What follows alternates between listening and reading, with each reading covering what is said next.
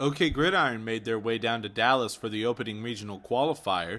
Several of Oklahoma's best were on hand to compete with some of the best players around the country. Among them was Booker T. Washington cornerback Kyle Mayberry.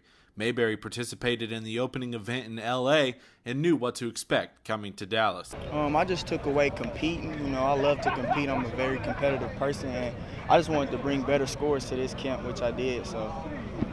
Mayberry is a part of a trio of Hornets at Booker T. Washington that could go Division I.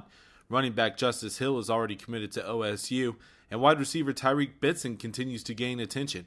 Mayberry sees some comparisons between the 2016 class and a special class from a few years ago. I think we could be great. I think we're more like the class when Tyler Lockett and Dante Barnett, they played. Dante Barnett was a defensive back. I was a defensive back. I still am. Tyler Lockett playing receiver. Tyreek playing receiver. Isaac Bennett, who went to Pitt, played running back. Justice plays running back. I think it's a great comparison to compare us to them. And I really think we can be great. Recruitment is really rolling for us. Mayberry could end up being a variety of things at the next level. He just wants a shot to play at that level. I think my versatility is key. A lot of colleges want me for corner and special teams, kickoff return, but just of late, Kansas State wants me to play receiver and special teams. So, wherever they want me to play, that's where I'll play. Michael Knight reporting with this OKGridiron exclusive for the OK Preps Network.